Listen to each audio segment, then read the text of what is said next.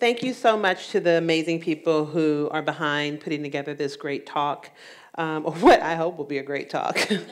Thank you all for being here in the middle of the day. And as mentioned a second ago, that today I'll be talking about the fact that objects can take you there, that if we allow them to take us there, they'll take us to spaces where we challenge assumptions. We actually are able to participate in a level of self-reflection and public discourse and dialogue.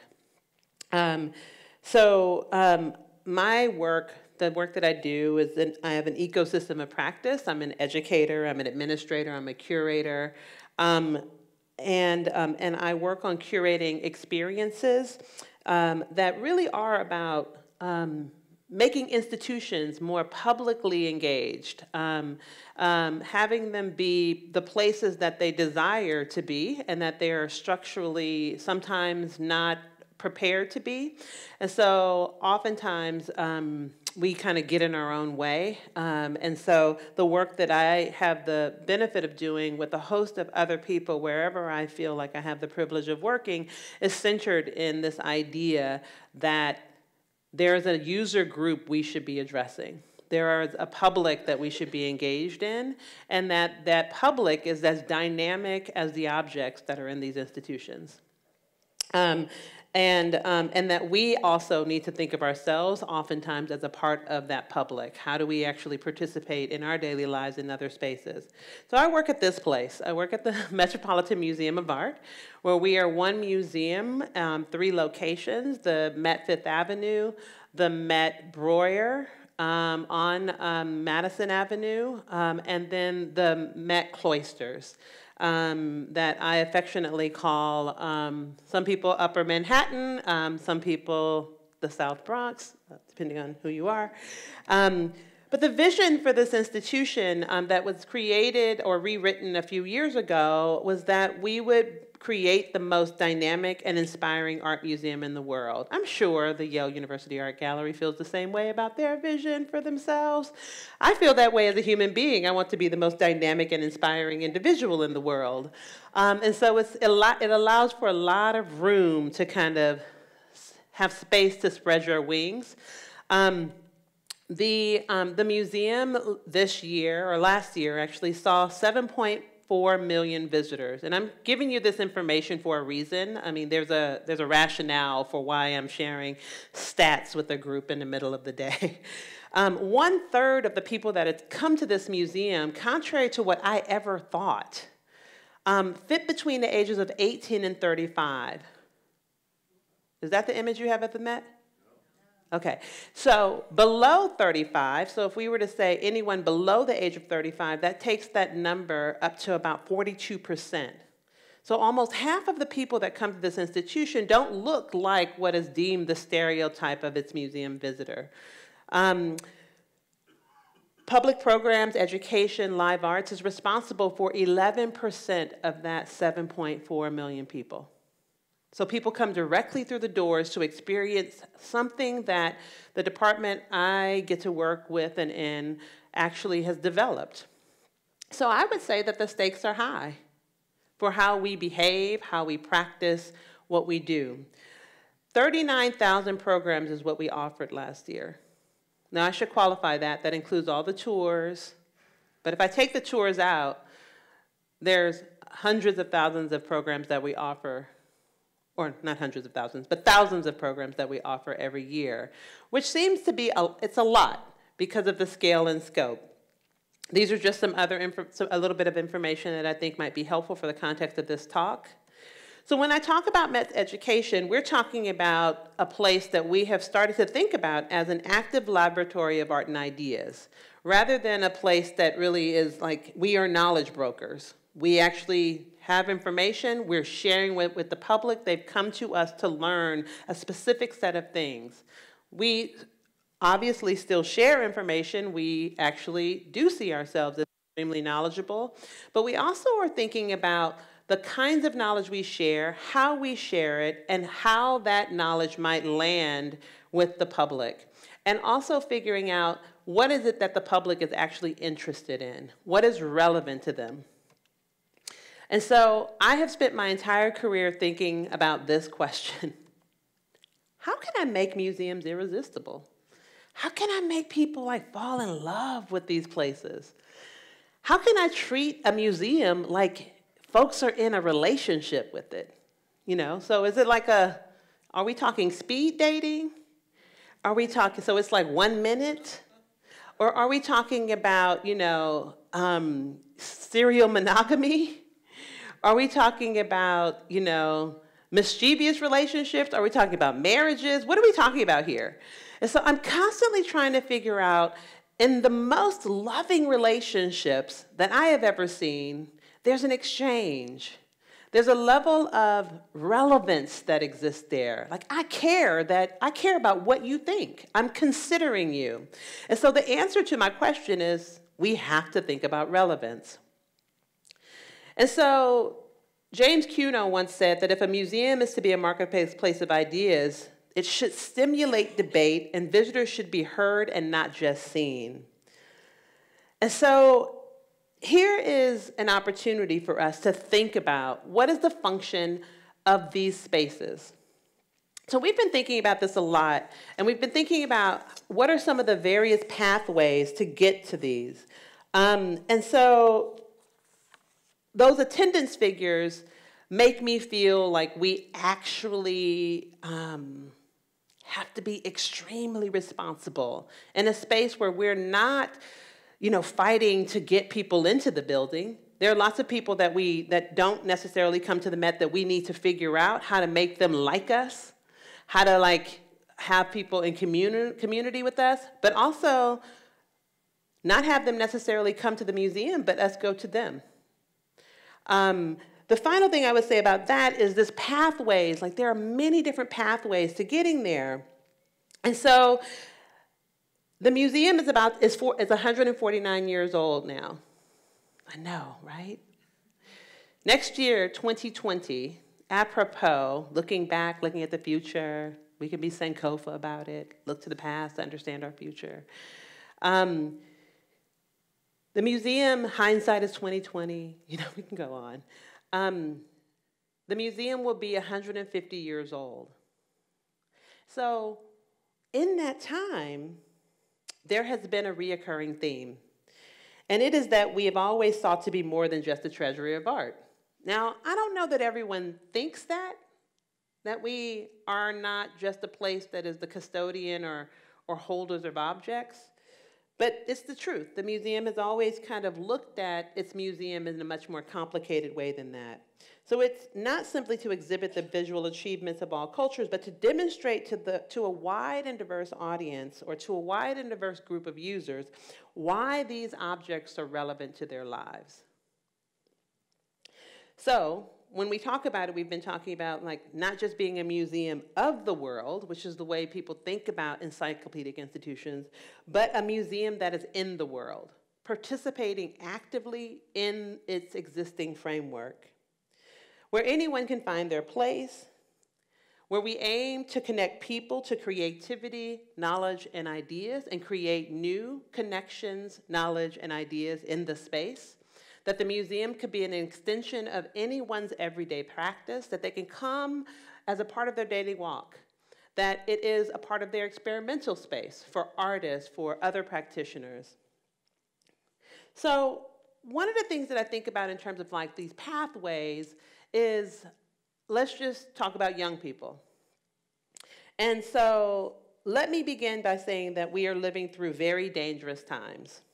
Everyone in this room is in one way or another aware of that. We are in a revolutionary situation, no matter how unpopular that word has become in this country. The society in which we live is desperately menaced. People are at odds with each other. To any citizen of this country who figures himself to be a responsible, and particularly those of you who deal with the hearts and minds of young people, they must be prepared to go for broke. Or to put it another way, they must understand that in the attempt to correct so many generations of bad faith and cruelty, when it is operating not only in the classroom but in society, you will be met with the most fantastic, most brutal, and most determined resistance. There is no point in pretending that this won't happen. The paradox of education is precisely this, that as one begins to become conscious, one begins to examine the society in which he is being educated. This institution is fostering this kind of criticality, right? So the purpose of education is to create in a person the ability to look at the world for himself, herself, their self, to make their own decisions, to say no to him, to say to himself, this is black or this is white or somewhere in between, or to decide for themselves that there's a God in heaven or not, whatever the framework is. So I know this must sound interesting and kind of, but there's no society really anxious to have those kinds of rigorous thinkers around. Ironically. I think this, when I read this part of my talk, sometimes people are like, oh wow, she sounds so deep, so thoughtful, so interesting. But I must tell you, I can't take credit for these words. These are the words of James Baldwin that were spoken before I was even born. And what's challenging about this is that I could read these today and people think they're as relevant as they were in 1968-9 when he shared this in a talk to teachers. So if you haven't read this very amazing long speech, it's called A Talk to Teachers, and you should read it because it is painfully, it was 63 actually, and it's painfully relevant today. And so while these words were spoken well, beyond my years, the unfortunate thing is that this is a moment where you read something like that and timelessness becomes a bad thing. Timelessness is usually a good thing when it comes to style, when it comes to fashion, when it comes to artwork. That's a timeless work of art. But when it comes to these words, it seems so problematic that something so painfully kind of interrogative of our time could still be relevant all these years later. So I'm always thinking about, in a museum, how can we actually get away from those kinds of repeating something like that or having it be relevant again. And so we think about these pathways that I was mentioning earlier. And in museums, we pride ourselves on being object-based, teaching from the object, which is, I am all for. But the idea of letting an object take you there means that you might think about level of intersectionality. One might think about how things come together, where things overlap.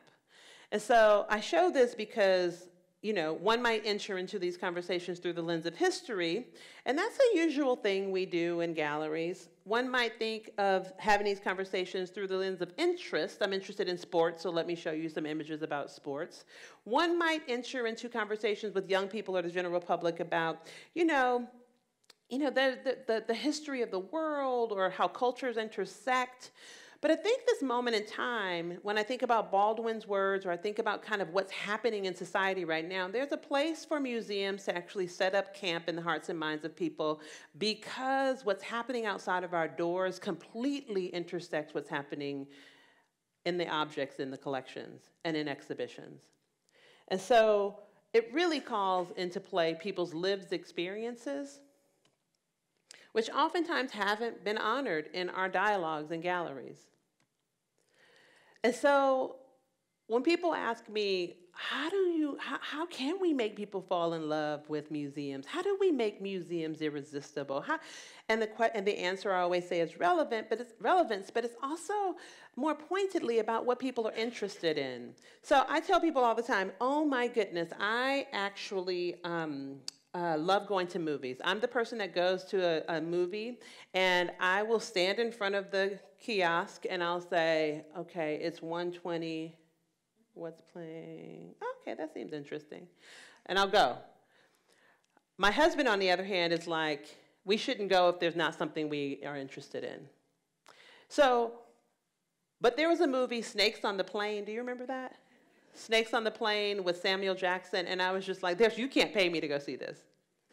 And they advertised to me. They advertised to us. I mean, every bus stop I was at, it was everywhere. It was on the side of buses. It was like coming up in different feeds in places. And I literally was like, I'm just not interested. And the reason I also go to see movies in that way that I do is because I feel like I can't talk about something or have an opinion about something that I haven't seen, except with Snakes on a Plane.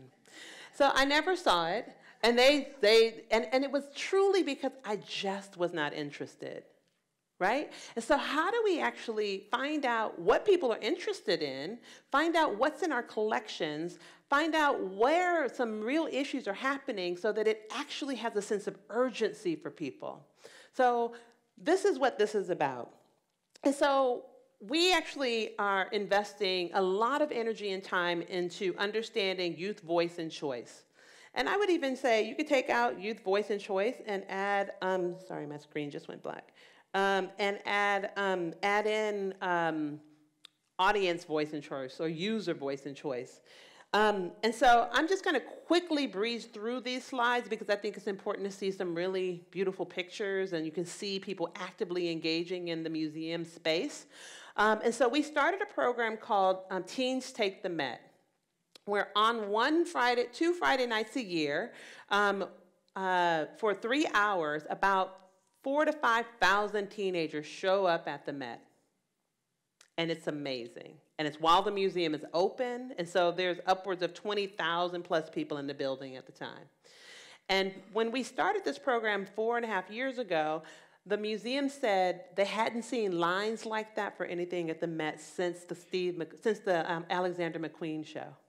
And I was like, this is amazing.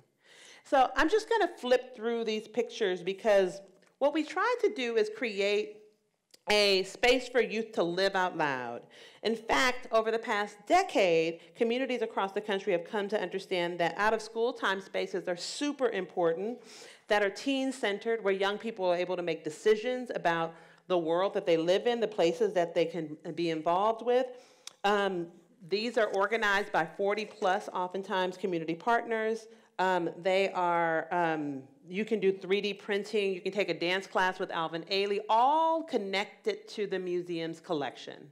So when you see the dancing happening in the galleries, you will see that they're actually responding to works of art. You can write a 1-minute play with a youth organization that does plays, but they're in reaction to your own ideas or in reaction to objects in the collection. And so this is, I'll just keep flowing through these. This is important because what we understand is that arts-rich programming and learning environments foster these kinds of, or reinforce the social connections and promote positive school culture and change, and also help young people be able to express their ideas more effectively. Students participating in visual arts integrated programming are more likely than their peers to be intentional in their decision making, and they also approach problems with patience and persistence. Arts integrated programming, when students are involved in them, they demonstrate an increased motivation to persist beyond a challenge despite anything that sits in their way. They have an improved ability to actually focus in more intentional ways, and they are motivated to continue learning about a particular subject matter more so than their counterparts that are not participating in the arts. They are taking over the museum, literally. And this is happening while the public is walking by, watching them, asking them questions. And so this idea of young people being able to have a level of agency, but underneath this surface of play and experimentation is a covert curriculum that we know about, that we've designed based on research, based on conversations, based on collaboration with them. And so the idea that young people could consume visual culture through other disciplines in this space or adjacent to it is something that we really want to promote because it means that they're doing it on their own terms. In some cases, we invite artists like Fred Wilson to come and do a writing workshop in advance of Teens Take the Met so that the students actually are performing the work on the night of Teens Take the Met. This is in the Congo exhibition. I don't know what that is. You can stop that. I'll stop that. That was supposed to come on at the beginning. So the other thing that I think is important is that I really am a firm believer that museums are places where we can ignite discussions, or we can actually tap into discussions that are already happening, but people are having in other recesses of their lives. And so it's a lower barrier to having people come together that are nothing like each other to be able to have concrete and distinct conversations that actually might change their thinking. And so you all know kind of the terror that's happened where there was a mass shooting, and it's been really challenging for a lot of people to talk about the kinds of challenges that come along with being able to speak publicly about some of these images. And so students have been experiencing certain things in their schools where there's been lots of loss of life. And this has been happening over the years, but over the last few years, young people have said, we're going to speak up about it. We're going to have conversations. So I'm actually going to, through the rest of this presentation, there are going to be some images that will be disturbing, but I think that they're helpful and insightful for the kinds of conversations that I know we can have in museums. And so my husband and I started raising our now 10-year-old cousin a year ago. Her mom was not feeling well or not well, and so we started raising her, and she is amazing. You'll see her in a second. Her name is Carly. And so soon after she came to live with us, you know, she'd come to the museum with me. We'd walk through the museum, and, you know, I just didn't think anything of it. And so I would take her through the bottom of the museum. At the Met, we have this tunnel where you can go through the bottom of the museum, and there's like all these old pictures and things like that. And on this day, I said, why don't you just, let's walk through the galleries. So I work above, my office is above Greek and Roman and Africa, Oceania, the Americas. And so I literally, on this night, the museum was closing, it was closed, and so I had to walk through from literally 4 blocks, from 80th Street to 84th Street inside. And so we walked through, and I thought it would be interesting, and she had just kind of come to live with us maybe a couple of months ahead of that. And so we're walking through, and she's like, oh, this is so interesting. It's kind of like night at the museum for her, and I'm like, I'm always scared walking through the galleries at this hour. And I said, so how was school today? She said, oh, we had active shooter training. She said we'd had active shooter training. And I said, oh, really? What did that look like? She said, well, they told us what to do. We got on the floor. They told us to, run, fight, hide. Run, hide, fight. She's, at the time, 9 years old. I was like, wow, this is... So we walk through the galleries, and we're passing through the medieval court. We just keep going. We go through, Greek and we passed through. We had passed through Greek and Roman already. We keep going, and then we get to this space, and she says, "T.T. Sand, this is what we need." I'm going to say that one more time. She was talking earlier about active shooter training. We get to these galleries. We walk through 3.5 blocks of galleries, and we get here, and she says, T.T. Sand, with the brightest smile on her face, 9 years old, this is what we need. And I said, oh. And I did exactly what someone said. I laughed a little. I chuckled, like thinking, and then when I really heard what she was saying, I was like, oh, really? Wow. She's like, yeah, it would be cool. Like, we could actually put it on, and we could make it clear and invisible, and no one could see it, and we can be armored. The horses don't even get. She's going on and on and on, and I said, wow. So I started using that in my teaching, talking to people about the fact that, like, I had never seen these objects in this light. So fast forward, I start talking with other people about, like, oh yeah, they make backpacks, bulletproof backpacks now for kids.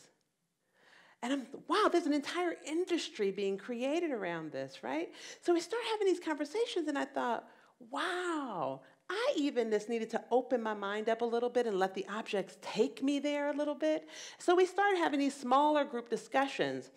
And then our live art, then we realized that, oh wow, young people at the same time were rising up, taking over Washington. They were doing all these things. And they were saying, never again. And then they were on the cover of magazines. And then you start to see the real truth of it. People actually, their bodies being shown, right? Where young people are like, okay, yeah, photograph me. And then you hear them say, fun arts, not the NRA. These are young people.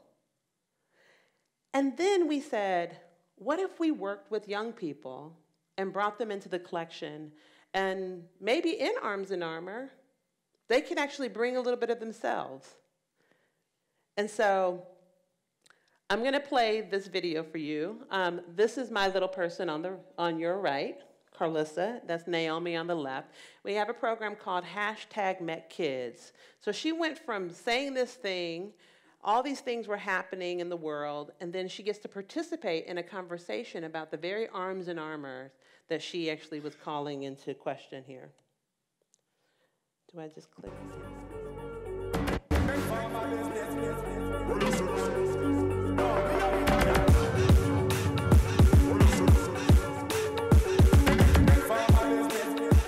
My name is Carlissa. And my name is Naomi. And we're here to talk to the dancers from It's Showtime NYC. I'm Wildcard. I'm the Administrative Associate Director. I'm Classic, spelled with a K, and I'm one of the dancers. And I'm Flex with 2 X's, and I am the Artistic Associate Director of It's Showtime NYC.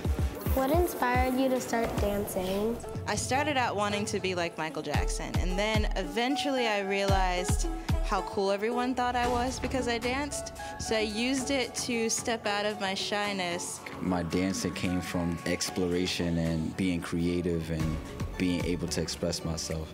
When I first started dancing, I just wanted to be somebody different. I met my mentor. She was able to really push me to actually take dancing seriously. Dancing was able to bring me here.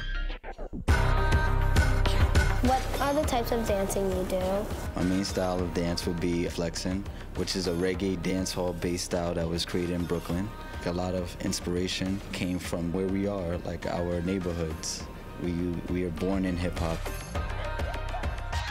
How was your experience dancing in the armor? A lot of us thought that certain pieces of armor were going to be hindering towards our natural movement, but we actually found out that they were able to give us a lot more room to move around as dancers.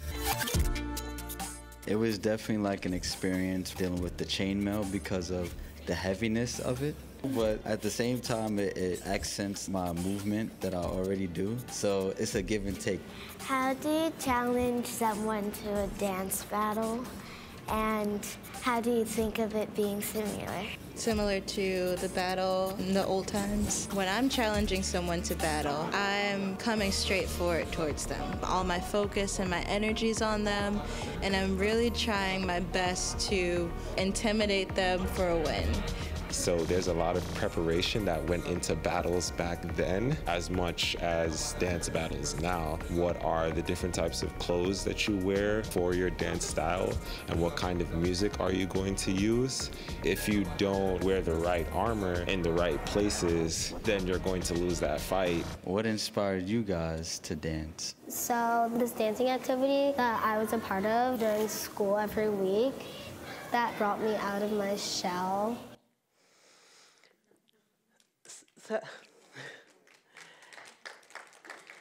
So they are adorable. But one of the things that I think is the undercurrent of this is that those dancers have been with us for almost a year, And they spend excessive amount of time with the curators, with our colleagues in education, but also with the public.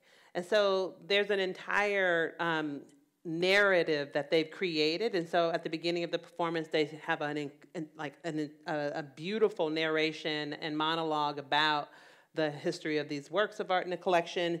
They're still performing if you want to come see them. I want to move on really quickly to a couple of other things. One is this notion of challenging assumptions. So this idea of challenging assumptions is super important. I don't necessarily believe that there are any safe places in the world. I think there are safer places, and I think the museum is an amazing place for those kinds of, for people to have safer dialogues. As you can tell, I'm a Baldwin fan, and he says that the role of art is exactly the same as the role of the lover. If I love you, I have to make you conscious of the things you don't see. And so I think that that also becomes the role of a museum to kind of participate in that way. And then, you know, Nina Simone says that the artist's duty, as far as she's concerned, is to reflect the times. This isn't everyone's cup of tea. But in this moment right now, more and more museums are thinking about how we can actually be spaces for those kinds of discussions to take place, for any kind of discussion to take place.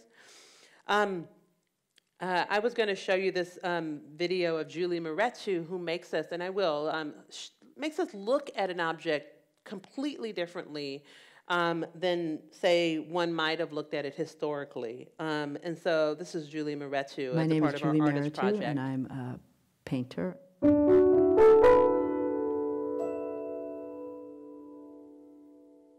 There are certain paintings that stand out in a gallery that call you to them. Even with all the other Velázquez works in that room, this was one of the paintings that has always haunted me. It's a big marker for me here in the Met. It's a portrait. So I went back and looked up some of the narratives around this painting. One being that Velázquez spent a few years in Rome preparing to make the portrait of Innocent X, and Juan de Pereira de Velázquez at the time was with him. He was one of his primary assistants, and he was his slave. I read this from him. I was thinking, how do you paint your slave?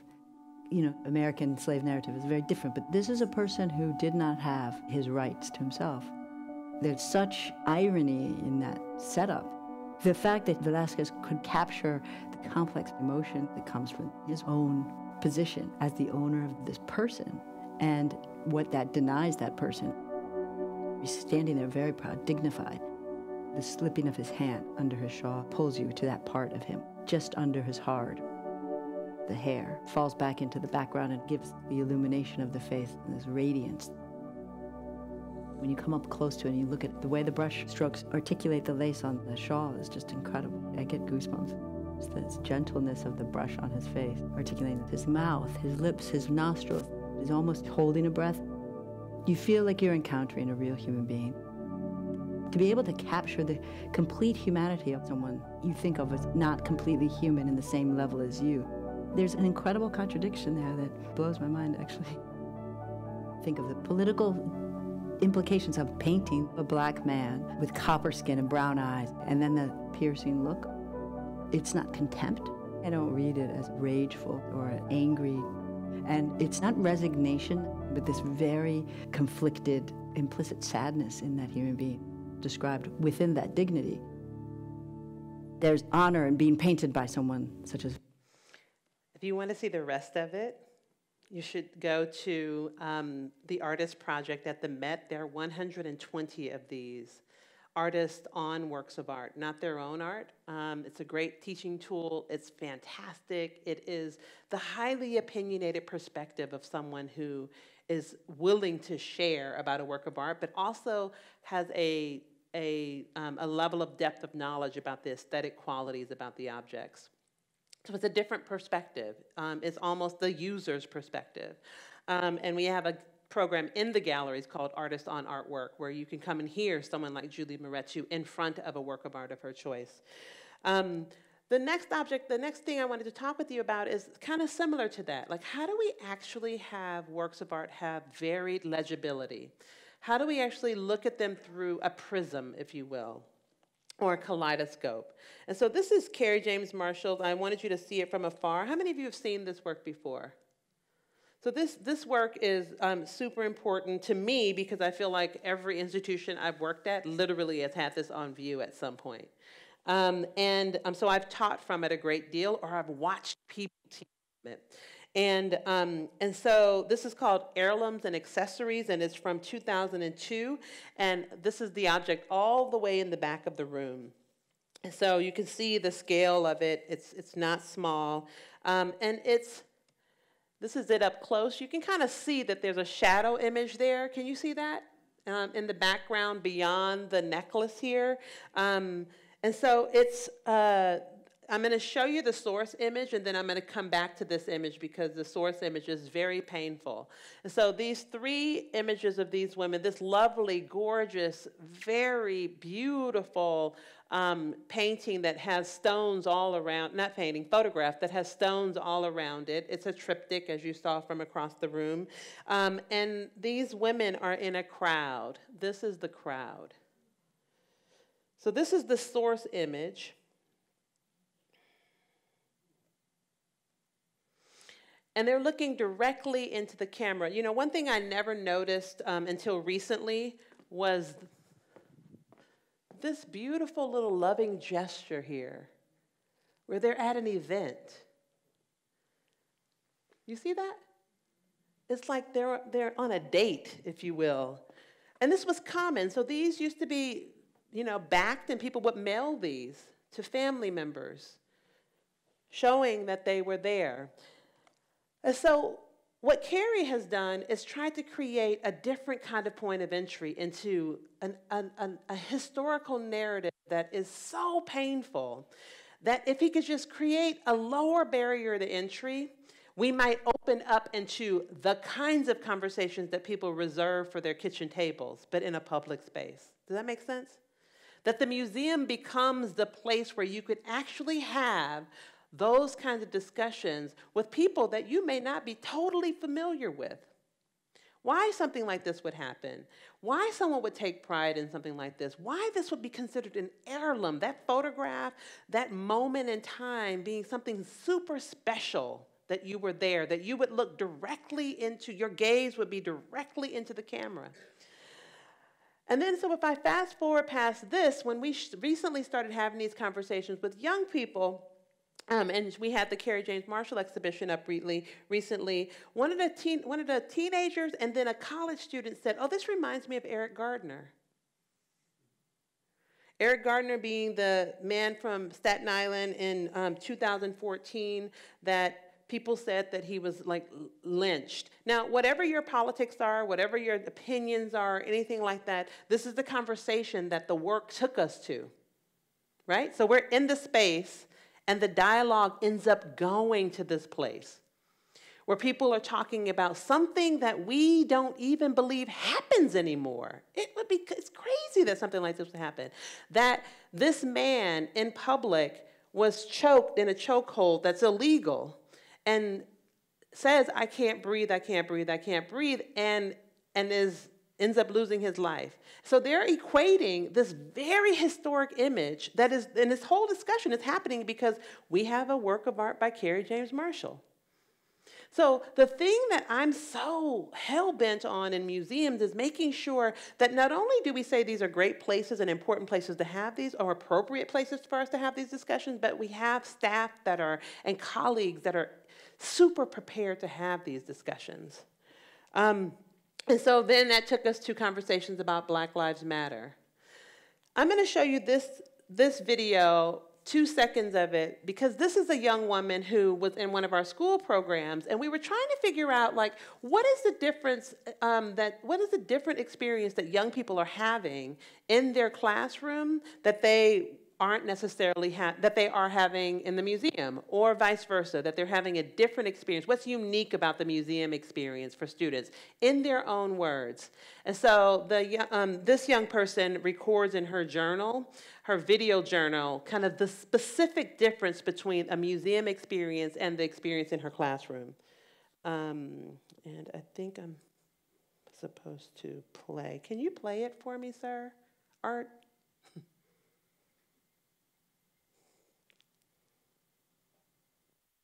If you can't, I'll just move on. Like I remember when we were doing race and gender, and we looked at a John Brown piece, and it was like a classroom, but outside the classroom. You know, we were having class discussions, but outside the school environment, you know. And it was easier and was more engaging because it was like a comfortable environment where we could say what we wanted without feeling, probably not feeling like it was wrong, because this is what you thought about the piece. And up until our last visit, we got to choose what gallery we wanted to go to. And it was like seeing all these different cultures come together from different time periods and seeing how they lived. And we got to sit at the piece that stood out most to us. And we got to write how this connected to our lives. And if it was last year, I would have never thought that art connected to our daily lives and that it connected to how society thinks, you know. I've gotten so much engaged into this museum, to the Met Museum and its work, that I've decided to do an internship in the summer. This is her recording in her own apartment, at home.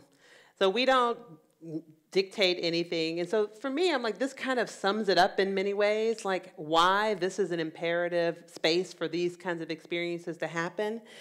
I'm going to end by telling you a story of self-reflection, and then I'm going to try and do this in like 10 minutes, which is what we have left. It's about this little girl, which is me. That's where you say, oh. So this is me when I was about Carlissa's age, my little cousin.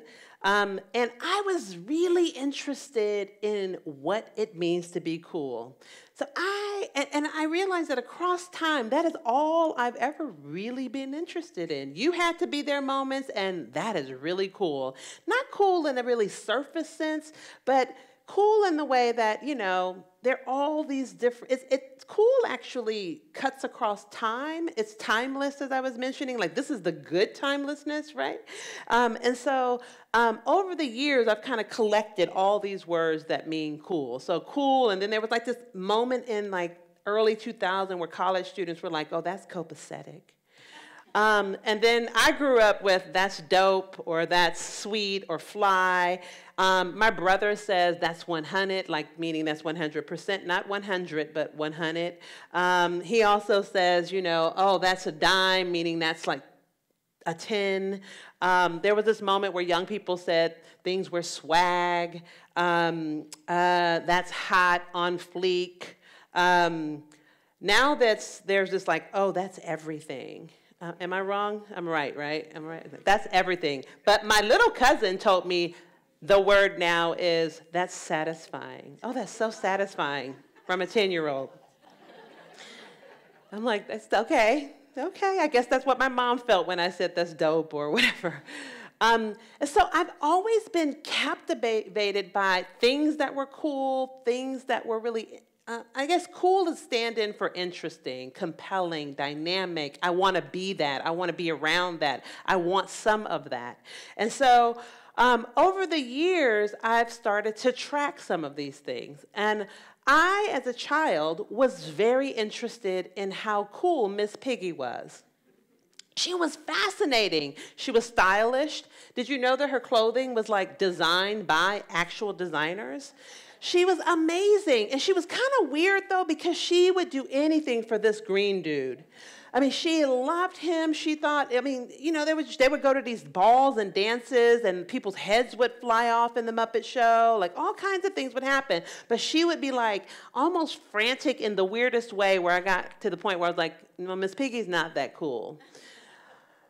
Then I became very obsessed with this person, Wonder Woman. Like, she is amazing. Like, wow. Until I became an academic and realized like, oh, it's based on an image of a pinup, and oh my God, this is hypersexualized, and blah, blah, blah, all this stuff. But I was really interested when I was younger in the fact that she was so cool because she had certain things, like she could like ward off bullets and do all kinds of stuff. She had these superpowers. She could get into your head. She had a belt that actually could make people tell the truth. And then the most amazing thing is that she was from a community of interesting, tall, shapely, amazing women that had height and depth and all kinds of things. But they were a major community, that community of Amazons. Do you guys remember any of this? I'm dating myself for people that, may not fit into my age demographic, but if you haven't seen this, you have to go see it.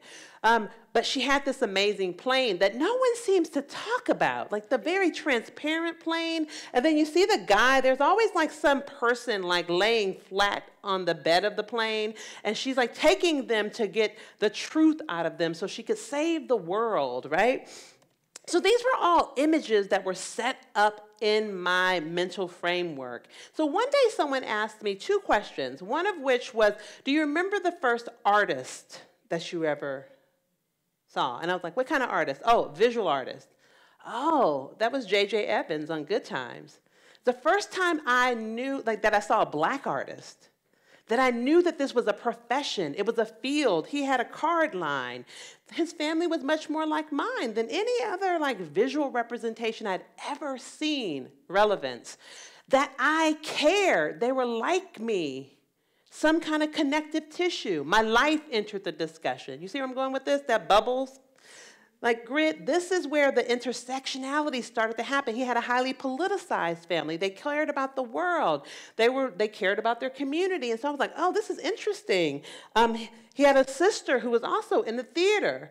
But I also did some research and found out that Ernie Barnes, the visual artist who actually painted these amazing paintings, he was an athlete and a visual artist. And that he actually painted these images, this is the Rent Party, where they actually reflected community issues, right? But I'm seeing this on the television screen. I'm not seeing this in a museum.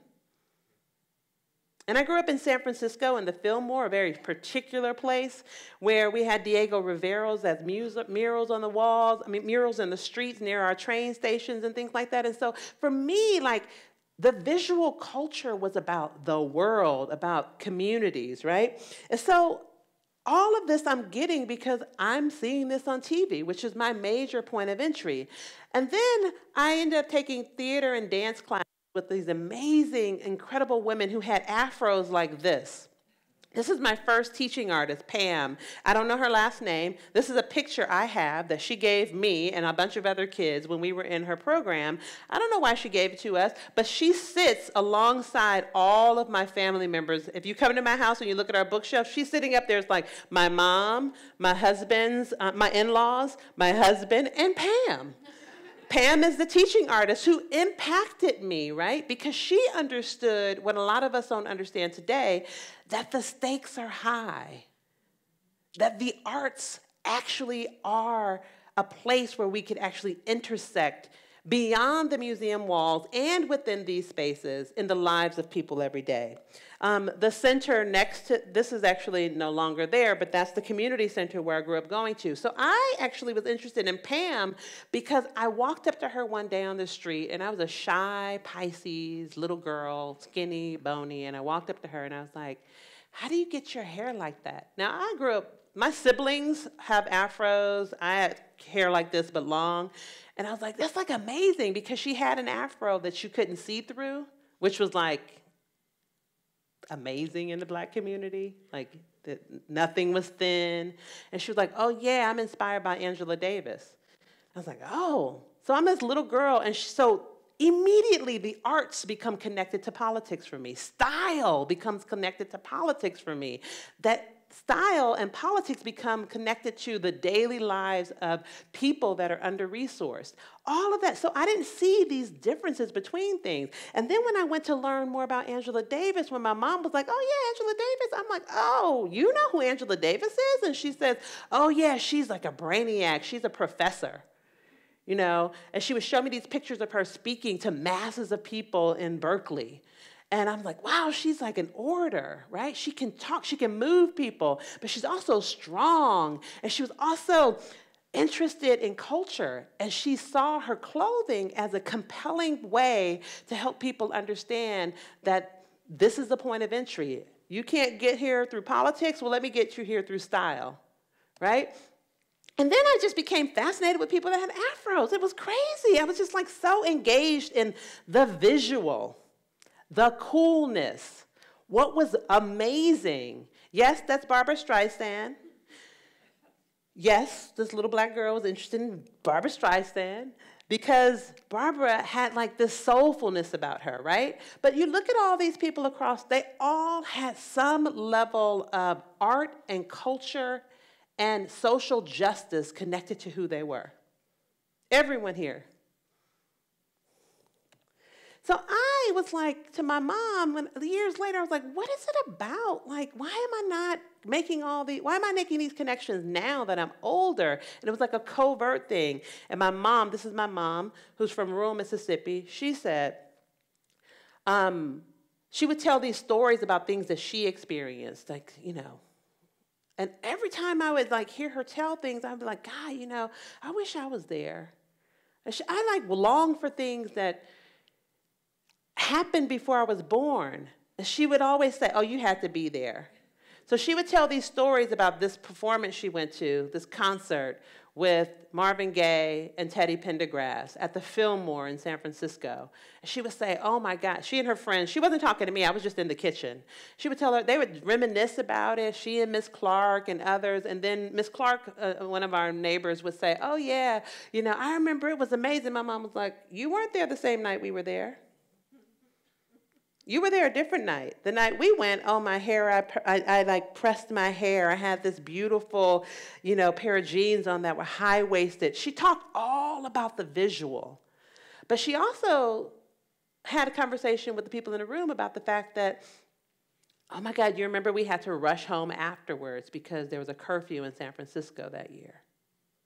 Again, entering into the realities of the moment. So my mom would tell me these great stories about you had to be there, and then someone asked me, so one question was, who was your first time, do you remember the first black artist? Remember the first artist? And I said, J.J. Evans. Then they asked, do you remember the first work of art? It was this, laminated Jesus. And I say laminated Jesus because like this was laminated at a lot of our church events, right? Like it was in a Bible, it was always kind of like, and I knew it was a work of art, though it wasn't in a museum. I didn't think of the Diego Rivera's as works of art. I didn't think about the 2-story Benin mural in my community as a work of art. I saw this definitely as a work of art. I saw J.J. Evans as an artist, but I saw this must be in a museum. And so this was in our church growing up, and I have to say, I went to a predominantly black church, actually all black church, and this was white Jesus, you know? There was Kennedy, Martin Luther King, and Jesus on the signs, right? And so it's so interesting. So I never saw an image of a black Jesus until I was across the street from our house. There was this place, and it's true. It's called the St. John Coltrane African Orthodox Church. This is a real place in San Francisco, very telling of my upbringing. And so inside of this room becomes probably one of my first triggers that I should be an art historian. You ready? No? Maybe? Okay. This is inside. This is John Coltrane as God. This is the mashup of my life. It's music, it's history, it's fine art, it's all of that. And look how monumental they are. And then the musicians are like playing amazing music. And I would just look in on my way to my church with laminated white Jesus, which was amazing. We had a great music, great everything, but the visual images were not anything that looked like me. So I bring all of this up to say that I think museums are these places where we actually underestimate the power of us to be this nexus point just like this. We are the last standing, I would say, like places for folks that are what I would say Jedis to work. This is the place where people actually can come together and actually start to think about what is responsible community development. Meaning, how do we actually be good custodians of each other? How do we actually create these dynamic exchanges? And that we are a place where people want to be, they're coming here. We're one of the most, a recent study says that museums are one of the top 2 most trusted places in society. Museums. And so we are catalysts, we're conveners, we're collaborators. That's how we've been talking about our work at the Met. Like, how do we actually ensure that we're doing these things to bring people together? And so I want to thank you all for really sitting through this, for doing the work that you do, for coming to participate in this museum and participate in museums and culture, because we need people to participate in these places, because I think that the more people are involved in these kinds of environments where discussions can happen in deep ways, the better our society will be. We will hear each other more. We are dealing with really, really challenging times, and museums have a stake in the game, I believe. So thank you so much for being here.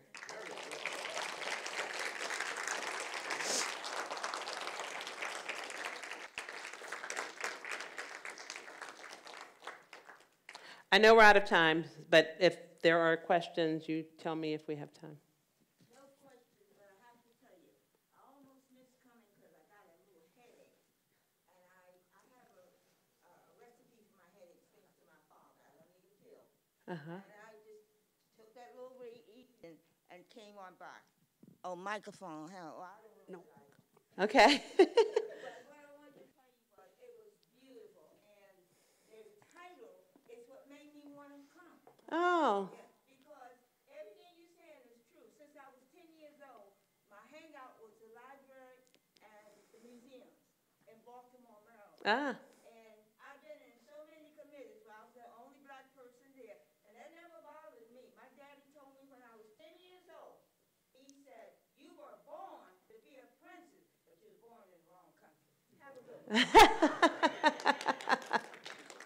Thank you for coming.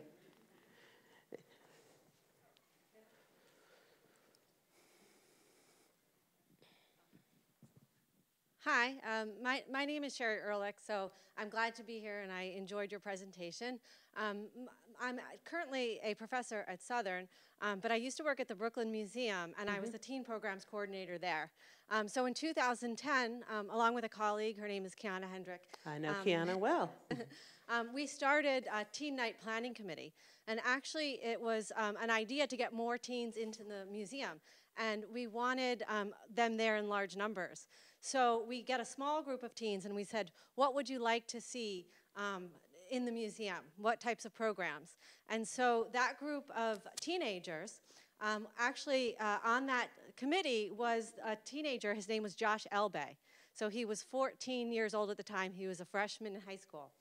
And he said, well, why don't we do a model where we have different activities happening in the museum at different times? Performances, hands-on art-making activities, scavenger hunts. And that model actually became the model for Teens Take the Met. No, it didn't. Hold on. No. Because there was something at the Whitney and other places. This has been going on since the 50s. No, well, in the contemporary time, in the last several years, in the large scale, we had 500, 600 teens at our institution before other institutions decided to take it on. And there was a kind of a little bit of a nervousness. Well, what do we do if we have a large group of adolescents in this museum? Who's going to control it, right? You know. So, but the reason why I wanted to bring this up about Josh is that he actually attended Yale University and graduated from Yale. So I just think it's amazing to kind of be here in this space giving a shout out to him who came up with that idea of having those multiple activities for teens. And I think that he would be really excited to see how that his idea became a spark and an inspiration that was became a model for other institutions to do some large scale events with teenagers in museums across New York City and then also in other venues outside. So I just wanted to say that and give a shout out to him.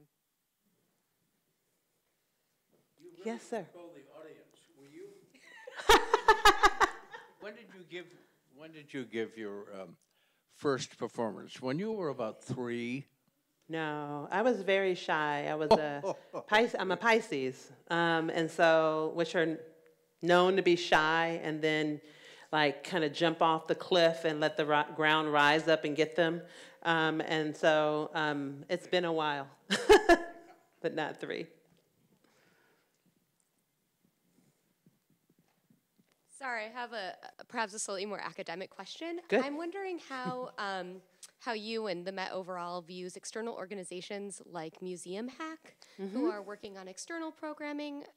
Sure. And like kind of how that fits into everything that we heard about today. So actually, when I was at the Seattle Art Museum, I started a program called My Favorite Things. And it's a tour that really is pretty much Museum Hack. And other people, I have colleagues that have been doing that kind of thing across the country for quite some time. And basically, they're dynamically engaging programs. I think if museums had more marketing dollars to tell people about some of the dynamic things that are actually happening, then there wouldn't actually be such a frenzy around like, oh my God. There's also like, you know, the dolls and something. Like the Met has like 30 of these that people have like decided to like start these at the institution. Museum Hack has gotten a lot of attention. I think it's all great. I think that people should use the museums in ways that actually meet their needs and actually bring diverse constituency, and by that I mean different interests. I think this notion of like controlling everything is kind of years ago. And so I think people need to use institutions in ways that they see fit. Now, if I happen to walk by something and people are like, "Oh my goodness, this is like a negative. I mean, it's inaccurate information." It's the same as me walking down the streets of Harlem and people are like, you know, "Yeah, they call the light-skinned people mulattoes." I'm like, "No, they don't." You know what I mean? Like that's like a historical framework and that's a historical narrative, but that's not like contemporary language. And so I think that museums are places that people should use, just like libraries. We were talking about libraries earlier. Like, people seem to know how to use a library. Well, people used to know how to use a library. We kind of need to like bring people back to the space of being able to use places. So we've been talking about instead of audiences, how do we actually create users? So I actually think Museum Hack is doing what they should do. Yeah. When you were talking about the Carrie James Marshall work, you said that you and your staff come super prepared to go there in terms of race, conversations about race. Can you talk a little bit about the kind of training and preparation you do to those conversations? Yes, so there are 2 things. One, I said I believe that museum professionals should come there prepared to talk about these kinds of conversations. So I would not say that everyone is prepared to have these discussions. I have not walked out a single institution where I feel like everyone that should be prepared to have these discussions is. And I also don't think it's I know you're not saying this, but I also want to be clear that it is not the singular responsibility of education, public programming staff to have these discussions. These kinds of discussions, if you're working in the cultural sector, should be normative. They should be for folks that have been there for a while who actually are not able to have these discussions, or people that have been there for a while and are able to have those discussions. Everyone should be brought up to the same place pedagogically and training-wise, and then anyone entering the space beyond a certain date should actually have an understanding of diversity, equity, and inclusion, and teaching practice that's much more holistic. So what we actually have been doing is having workshops with staff and training. We just launched a diversity, equity, and inclusion strategic plan at the Met that will have everyone participating in training and modular experiences that will be ongoing. It's not an initiative, it's not an effort, it is not it will be a way of being at this institution moving forward. And it will filter into hiring practice and everything. So it's not just on the content side, it's also not just on the audience side either. So there are workshops, activities, reading groups, all those kinds of things that we're initiating for those discussions. On my staff, there's also people that can go deep and understand the approaches to addressing certain race and equity issues, but also at the underpinning of that, not just being able to talk about works of art, but understand like what are the real structural, what does structural racism have to do with some of these conversations? Like what does microaggression look like? Like what is underneath these works of art that play out in this way? So hopefully that answered your question. Yeah. Yes, ma'am. I think this is fantastic, and I just wonder if some of the folks who are with the Yale Art Gallery and the Yale community have ideas about how some of this might come to the New Haven community. Mm-hmm. We're having a special workshop this afternoon with Sandra as well as the students and staff who teach in the museum, so we can have a follow-up and tell you what we figure out. She's gonna take it.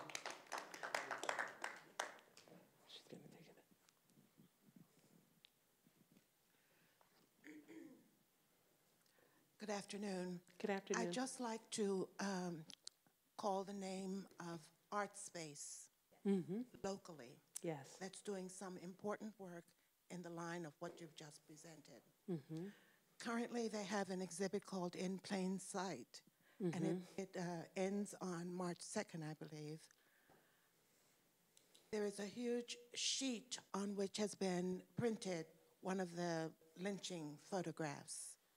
And people sit on that bench to rest right in front of that picture. And I just can't keep passing it every day without asking people who are sitting there, how do you like that? What do you think when you look at that, you know?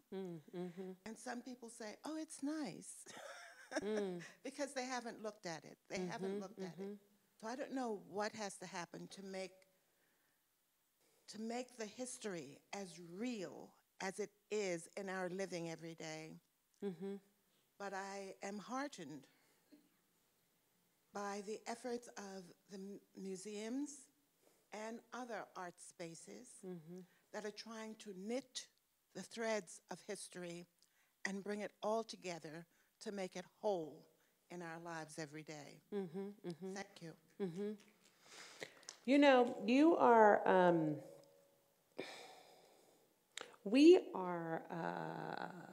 you're hitting on something that I think is really important. We are a poster blind community, meaning we could move through the world. We're so just trying to get from point A to point B, and we are inundated with, it's like getting emails. I get so many emails, I'm like, I just can't read them all. I cannot. And so it's like, because I also have to check Instagram, and I have to check this, and I need to do this. You Instagram, what's that movie where the woman says, you know, I haven't heard from him because I emailed him and he called me, and I Instagrammed him and he, what is it? He's just not that into you. It's kind of like, but they just kept missing each other, right? It's just like, you know, these, it's like, don't LinkedIn me, you know? So it's just, but I think we're in a space where people are just like trying to shut some stuff out so they could get some space, like literally just some space. But we're also on the, on the other end of that, there are people who believe that to talk about race is to be racist. There's an entire community of people, because that was how folks were raised. To even bring it up, to acknowledge race, is to say that somebody's different. Well, the truth of the matter is that we are. We're all different. You know, we're complex beings. And what you did is exactly what people should feel empowered to do. Hey, what do you think about that? Just that someone would even care to ask. Oh, it's nice. Really? You think it's nice? Did you look at it? You know what I mean? Like, so, but there's so many people who would never do that. And so I think that if we can create the museum as a place where people know that's going to happen, that kind of stuff will happen, it kind of becomes welcoming for people to do that, right? People feel a sense of agency. So it's pretty powerful. Thank you for sharing that. And Art Space is really amazing. There's some awesome work happening in this community. And so folks should know that because, yeah. All right, is that it? No one else? Huh? Oh, there's one. Yeah. Hi, thank you for coming. I'm actually a gallery guide at the museum here, and I was wondering, how have you worked, especially with those outside of the education department, such as curators and galleries, to encourage spaces where visitors can engage with these objects and intersections and conversations when there are no programs happening in the gallery? So, a couple of things. I will answer that question, but I was just in Miami yesterday doing some work with some community organizers down there, and it was so interesting. I went into this space called the Black House, where they're trying to buy up property so that artists and community people can actually have spaces because everything is getting bought up. So a funder flew me and another person down there to kind of consult with them on a collective impact model, because we have a collective impact model with 21 organizations in New York City and one in North Carolina through the Met. So we're down there talking, and I go into this shop. It's a print shop, and they sell T-shirts, and they show, but it's a community space called the Black House. And I walk in, and literally every T-shirt has a label. I was like, you better stop this. Amazing. So it's like literally every T-shirt has an image of the source image and wall text, like the date the image was. I was like, this is a daggone gallery. So what we're seeing in that kind of situation is Nike. If you go into a Nike shop, where are the sneakers? On pedestals, under vitrines. You go to all these other spaces, so people are taking cues from the museum world. So we actually need to get it right. So we actually work with various curatorial departments. We don't always get it right. They don't always get it right. And so a lot of what's happening is that we're thinking of different types of titling. We're looking, and I always tell people, you know, at every institution I've ever worked at, people only want me to talk about that institution I'm at that moment. But there's like all these other places I've worked where like this version of this works and I want to take that and apply it here. I went to this other place and they do this really great. This place titles things well. This place actually has questions in their wall text. And so in some cases, there's like family guides. In other cases, there's like really wonderful wall text. Some cases, there's, you know, works of art that are juxtaposed next to each other so that there is a conversation and that's pointed out. I will tell you, though, that and there's digital stuff and all those things, but one of the challenges is that we're so invested in that tiny bit of real estate, literally. Any of you that have ever worked in a museum, honestly, the conversations that people have about this 3x5 or 4x6 piece of real estate, I'm just like, whoa, there's so much other space. So recently, about a year ago, we did stuff with floor clings. We, make sure that the guards are informed. I mean, there's just all kinds of other interventions that can happen. But for whatever reason, when we come to these kinds of, when I'm in discussions with people, even educators at museums, it's like literally the wall text. Who should write it? I'm like, I don't care who writes it as long as it's good.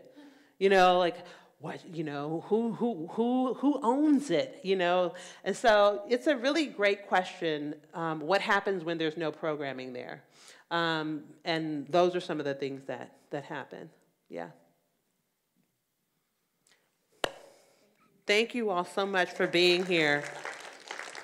Thank you.